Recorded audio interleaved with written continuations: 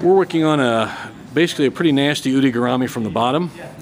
Derek's going to do it on Jake here, and go ahead, Derek, and do your magic. Pulls it up from the top position there, front ride like that. He gets a nice figure 4 action. He traps the head with his knees, as you can see right there. And all he's going to do, and we'll come around and get a better view of this here, is let's do it here, okay, now, and he cranks back, up and back, and he keeps him trapped with the knees, and you get a nasty crank.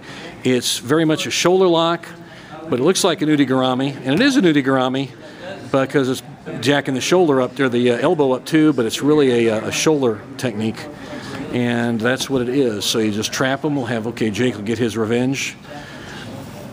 Traps him up, gets him in this nice head trap position here, and he works it, and as you can see, he turns it, pops it up, and he turns it, and by your knees staying put and your body rotating, in this case to Jake's left, it really cranks the shoulder and elbow. And that's an Ude Garami from a head trap position from the top.